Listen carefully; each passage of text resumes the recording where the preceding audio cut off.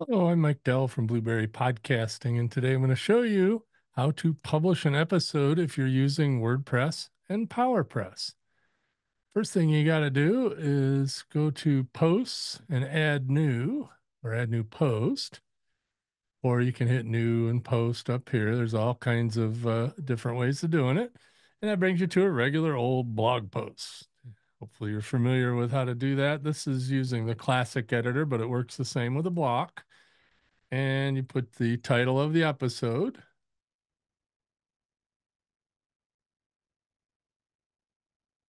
up here. So whatever you want to title that episode, you put that there, and then your blog post content, and that can, be show notes, text, whatever you want to stick in there, images, just like any other blog post. Nothing changes here.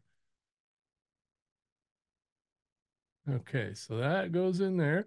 Now, really, that's the only two things that are necessary other than uploading the MP3 file. Now, you don't want to use the media over here. That's to upload it to your WordPress site. You want to upload it to Blubrry. So, make sure you're connected to Blubrry and you hit choose file and then you hit upload media file. And then you just select it. We'll just take that one since it's right there. And it's a little one, so it doesn't take too long.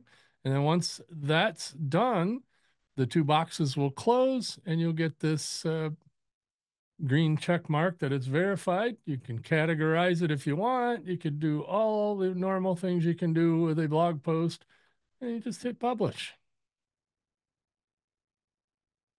Again, it works the same with the block editor as well. This is just classic. So then we can view the post, and that's what it looks like on the website. There's the title.